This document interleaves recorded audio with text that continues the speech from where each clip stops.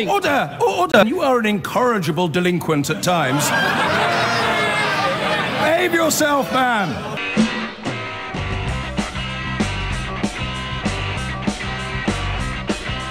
I've been going out with a girl, her name is Julie, but last night she said to me when we were watching telly. Been wound up a little bit by some of the things you say. I'm not a terribly Boris fan. Have I said anything wrong, do you think? No, you're entitled to your view. No, I haven't expressed a view. I've just listed... Oh, yes, you have. Yeah, you're very one-sided, very, very partisan. So what have I said that Boris Johnson hasn't done? What have I said? Well, you say you haven't expressed a view. I mean, your approach is to try and persuade us that here's a man who should be unelectable for a party you don't support. Oh, no, I think the Telegraph have got it right today, or the Times. No, it's Matthew Dancona writing today, former editor of the Sunday Telegraph, saying that Boris Johnson taking over leadership of the Conservative Party would be the best possible outcome for Jeremy Corbyn. But that's the next chapter. Hang on a minute. Given your political persuasion, you should be in favour of his election, then. No, I don't like Jeremy Corbyn either, Greg. You see, this is the problem when you think that you're addressing my opinions, which I haven't offered up yet. So what have I said about Boris Johnson this morning that isn't true? Has he cheated on all of his wives? Well, listen, you don't have to go through it all again. I'm not questioning whether or not you've made statements of fact. So, well, I am. Have I? As opposed to opinion. No, I just think you're... But have I said anything that's not true? Well, I didn't ring up to say that you had. Why do you ask me that question? Because you said that somehow I've said something that's unfair. Did I ring up to accuse you of being a liar? I didn't. So everything I've said is true? Well, let's start from the standpoint that it is. It isn't the reason I rang. The reason I rang so what's wound you up then, Greg?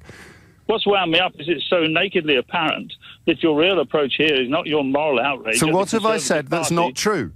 But, well, I didn't ring up to accuse you of saying something's not true. This is why you're my perfect caller, because I've said lots of things about Boris Johnson that are true, and you are doing what I think is proverbially known as getting wound up by the messenger. So why is it his actions that I get upset about, but what you get upset about is me telling you what his actions are? Is that what it feels like? I get wound up by the sham of your pretense of moral outrage, when what you really want to do is to persuade me that the election of Boris would be bad, whereas in reality, like so many other people, the Tories are looking forward to, many Tories are looking forward to Boris being leader, because that's he's the whole electable. point. That's the whole point of this phone-in. Yes, exactly. That's Don't you understand? He's electable. Yes, you know the history. You know the history of Winston Churchill. This is what I keep saying. He is electable, but he's also a serial liar, an adulterer. He's lost 40 million quid's worth of public money for the Garden Bridge we've heard all in this. London. He's had children. Well, because I want to know how that tallies with traditional conservatism. You're not a traditional conservative. Why are you defending them? Oh, Greg, I'll try again. I'll try again. What is it about Boris Johnson that encourages and allows people like you to turn off your moral compass and not care about all of the lies? Hang on, who's turned off? Whoa, that's a nasty accusation. I've turned off my moral compass. Where do you get that from? Well, do you care about family values? Do you care about honesty? Do you care about integrity? Do you care about economic competence? Do you care about marriage? Do you care about fidelity? Do you care about... I mean, all of these things. Usually, conservatives do. That's all I'm saying, mate. I'm sorry if I'm misrepresenting you. Did I say I'm a conservative? I never said I was. Well, what are you getting wound up by then? Because it's your attempt, like so many other people, to discredit Boris. No, you see, I'm just listing things he's done, Greg. I'm just listing things he's done. And I wish we could get a little bit further into your own personal psychology, but you seem a little bit obsessed by mine. I don't have a view on this. I've said myself that I have voted for Boris Johnson in the past. I fell for it. And I guess if I was still falling for it, then I'd be keen to shoot the messenger as well. But how can conservatives turn off the concern that they supposedly and historically have for all of the things that Boris Johnson is the antithesis of? Economic competence, honesty, integrity, fidelity, family values, ethics, decency, and consistency. That's the bit I don't get. And I think Greg's right, for the record. I think the answer is, doesn't matter, James. He can win as an election. But that's quite ugly, isn't it, in a moral context? Steve is in Manchester. Steve, what would you like to say? How are you, James? You okay? I'm grand, mate. How are you? Yeah, not too bad, not too bad. What I'd like to say is I value the argument, but none of it really matters, because... I think you're right. At this stage, all we need, as you've already said, is somebody that can keep Labour out. The thought of Labour getting in, for me, in the job that I do, is scary. What do you do? Absolutely scary. I'm a head teacher. I'm off work at the moment, just recovering from an operation. But the thought of Labour getting in, for me, is a scary, scary thought, to be perfectly Probably in honest a minority in your profession. Well, I am actually. Yes. You know, he's a left-leaning. Leaning. So, what is it profession. you fear most about a Labour government? Well, do you know what? People say it's all about Corbyn, and it is about beating Corbyn because he's got you know a popular vote, but his front bench is horrific. Absolutely horrific front bench. I mean, I could go through them, but I won't. I won't bore you. Well, pick your listeners with it. favourite. Pick your favourite. The least favourite or favourite? I haven't got a favourite. Least favourite. Well, let's go with the Shadow Secretary for Education, Angela Rayner. Yes. She didn't get any qualifications at school. She openly admits that. How can she lead A-levels and GCSEs in this country? How does that work, James? Could you explain that to me? I could have a go. Well, do you think she's going to be taken seriously? I'm pretty sure Gavin Williamson was never in the army. No, I get that, but that's slightly different. Can you imagine Michael her leading a group Gove's of teachers? not an environmentalist. No, and not at all. But all of that, don't you think it might help? Would you want your children being led by somebody that didn't take any A-levels or GCSEs? Hand on heart, mate, I wouldn't give a hoot. I'd look at what they were proposing, what their policies looked like, and how they presented and performed them in public. I wouldn't. Yeah, in the same way, you've got to have some credibility in this profession. Well, that's where I would look for credibility. I mean, this is a bit of a red herring. I didn't know that she had no. I mean, in a way, to achieve. I would have thought that was a Conservative story. You left school at 15 with no qualifications and ended up Secretary of State for Education in a slightly different way. If you squinted a bit, you could hold that up as an example of how productive and progressive our country was, couldn't you? if you squinted. Well, I meant you squinted because I'm saying if it was the other way round, if it was a what were Estimate V's A-levels? Oh, probably very decent. I have no idea. Well, don't you need to know if you're going to make such a big deal out of Angela Rayner's? Well, who is the Secretary of State for Education at the moment? The fact that I know. Who is the Secretary of State for Education at the moment? God knows. And you're a head teacher?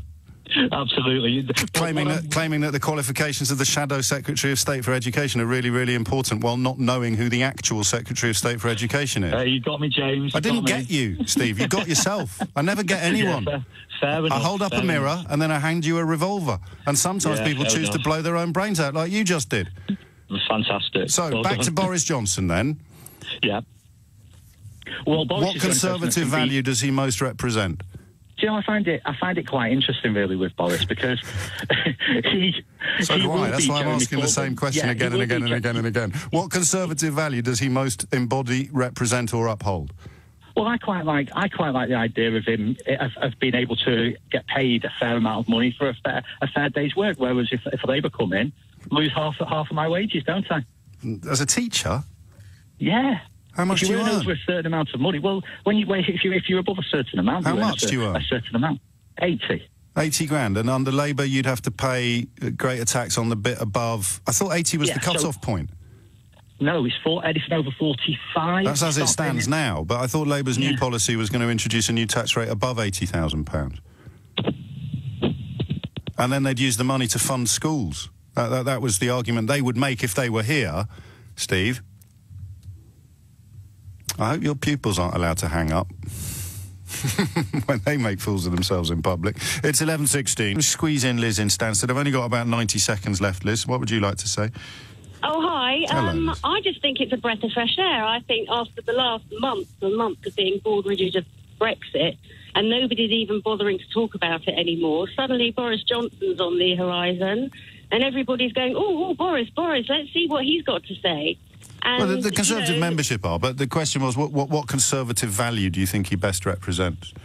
Well, I think he has values as far as his upbringing is concerned. It's sort of innate within him because of how he grew up. What? I mean, he went to private school, he's got a very educated father. But that's not values, that's just a CV. Well, in terms of moral or political principles, which ones do you think he most obviously represents? Moral values, I don't know. I mean, life has changed, hasn't it? Everybody's getting divorced, people have affairs, whether they're from, inner cities or rural Yes, cultures.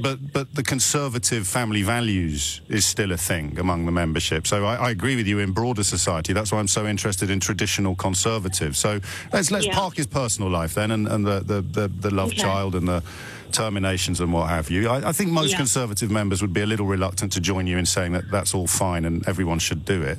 What about his politics? What do you point to first as evidence of his conservatism in his political career? Okay, I think his politics have been overshadowed by the media. Well, let's undershadow them then. sensationalising. So what's your favourite of his political principles that embodies conservatism? Well, to be fair, I don't actually know 100% what he Just give me 1% feels. then. I don't know. Because I think my So you've got point no is he's idea been- what he stands for, but you like him. I don't think he's been allowed to actually voice what he stands for. He was mayor of truly. London for 8 years. Yeah. And Well, Foreign he tried to make Secretary, and he has a changes. column in the Daily Telegraph for which he's paid £250,000 a year, but you don't think Yeah. he's had an opportunity to tell you what he stands for? I think every opportunity he's been given, he has been bombarded with absolute, that the media taking Let's just run every through. point he makes. That again. The Evening Standard, which slavishly supported his mayoralty, is pretty much the only newspaper confined to London with a proper news desk. He was mayor of London for 8 years with a communications department and an almost untrammelled access to the British media. He is paid £250,000 a year to write a column in the Daily Telegraph, and he used to be the editor of the Spectator. But you feel that in the course of his political career, he's somehow been denied a platform. I think he's had his platform, but I think things that he said have actually been overshadowed by them making him, in Well, that's why I asked you. That's why I asked you to. Yes, exactly. That's why I asked you to give me an example of something that he said that is admirable and has perhaps not been properly recognised by the public at large. So, what's your favourite Boris Johnson principle or policy? I like a lot of your callers, and I think a lot of people out there, they don't know him well enough. I don't. But think you they're rang in. allowed You rang in to defend him, so you must have something that you can say. The reason why I like him, in terms of his politics and his principles, is this. Right. The reason why I like him, In is terms he of his actually- politics and his principles, is. I don't think that has actually. I don't think I have anything to say on that. Not one To be fair, thing. and I don't think. Not I'm, one thing. I He's don't been in think I'm Parliament for alone. 20-odd years. He was mayor of London for 8 years. He's got a column in the Daily Telegraph. He used to edit The Spectator. He's got a season ticket on television. Yeah. He couldn't have had more Yeah. opportunity or more platform to tell you what he believes, what he stands for, what he represents. And your favourite bit, as someone who's rung a national radio station to defend him, your favourite bit of what Boris Johnson stands for is... I think he's actually got a bit of personality, and he will be able to, if he's supported well enough within the Conservative Party, has the right people behind him, the right management. I am going to ask you again, the thing that he stands for that you most admire is... I don't actually know a politician that I admire. No, we're only talking about him. We're only talking about him. What does he stand for? I know. I don't know. It's just so confusing, and it's so frustrating. It really isn't. It's really simple. He stands for nothing. The only thing that's confusing is why you can see that, you can have it pointed out to you, and you can still somehow see something that isn't there. It's almost as if he could shoot someone on Fifth Avenue and not lose your vote list. But thank goodness. About time. I stood up at the Welsh Conservative Conference and asked her why she hadn't resigned. Oh, and, I remember that. There were people there that I'd been talking to prior to me doing that, and they were filled with fury. What about? What about? About the fact that she hadn't taken us out. How could she have done that? How could she have done that? Quite simple. Go on. WTO. That's it. Bye. Let's go. Right, I see. So there was never any reality in your mind when we were conducting the referendum campaign and talking about negotiating agreements and negotiating deals. What was that not true, or was that just theatre? We negotiated, and as we've seen on that television programme, they were taking the mick out of it all the time. Well, I know the television programme you refer to, but that was filmed long after. They were laughing at the incompetence of our team because they kept saying whatever. Well, no, it's not whatever. This is really important. The thing that they found impossible to believe was that Theresa May was turning up in Brussels asking for things that they'd made perfectly clear that were never going to be on the table. So once you admit that, then all of the referendum campaign gets filed under either mistaken or dishonest, and the only way you can cling to the notion that leaving is a good idea is by saying that we leave on WTO terms. We want WTO terms. So, which country at the moment do you see as the guiding light? Because many of us are slightly unnerved by the idea of WTO terms. So, what's the country doing what you think she should have done to Britain? Okay, as far as I can make out, we already deal on lots of countries on WTO terms. It's nothing new. So which is the country that... let me finish. No, I can't let you finish because you've misunderstood my question.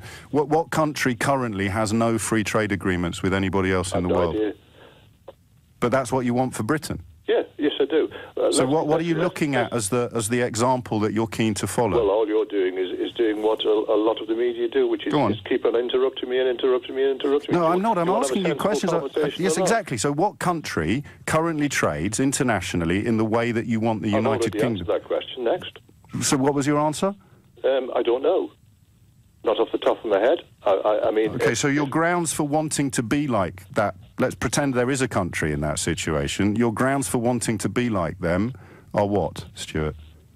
Listen, all we want to do is people like me, all we want to do is stop being told what to do. No, I understand that, and I appreciate you think I'm interrupting you again. But I know. But the question is really simple. Stuff like this. The question... Let me have my say. Of course I will. You carry on. Yeah, well, okay. All I'm saying is people like me are fed up with people in the EU telling us what to do. I used to be a county councillor, you know, in Denbighshire, and I was involved in so-called European money, and all it was is a slush fund that... we give money to them, they take 10% off, they give some to the Welsh European Funding Office, which take another 10% off, then they give some to the County Council, which take another 10% off, and at the bottom line, we've got a little bit left to hand out as some sweeties to the general public. That's how it works. And do you have an example of that? Yeah. Go on. It was called Cantata. Go on. County Council had 1.5 million given to it by, in inverted commas, the European Union, but it wasn't given to it. The UK gave money to the European Union. They take their bit off. They hand it out to us like sweeties. Well, it's not. No, let me finish. I was just asking you to clarify. I've got no beef with anything that you've just said. Right, but now we'll go back to the question I asked you, if we can. This notional country with no trade agreements that you think we should be like... Well, no, you see, you're doing it again. What am I doing? Okay, no, you're right. You finish your story. You carry on. Okay, thank you. So, that money, we give the money to Europe, comes back to the Welsh European Funding Office, they take some off for their... Europe takes 10% off, then the Welsh Funding Office takes 10% off, then Denbighshire County Council have it. We've got a load of officers being employed to distribute this money, and at the end of it, we get some sweeties at the end. Yes, I heard you the first time. I was involved in that. Okay, do you know what? We went to Ireland. I'm no clearer on what you think you're saying, Stuart. I appreciate you think that I'm interrupting you now, but I'm just trying to get a little bit of clarity on the thing you think Theresa May should have done. She should have taken us straight out with no deal and no agreement. You can't think of a country in that situation currently, and I completely respect that. I apologise for interrupting you and asking if you did know any countries in that situation. But your grounds for thinking that we will be better off as a nation or a population is based upon a theoretical country that has no trade agreements with anyone else in the world. I just want you to give me a little bit more detail on where you derive your confidence that that will be preferable to the situation we're currently in, with a supplementary question about why, if it's so attractive, is there not a single country on the planet that's elected to do that? Okay.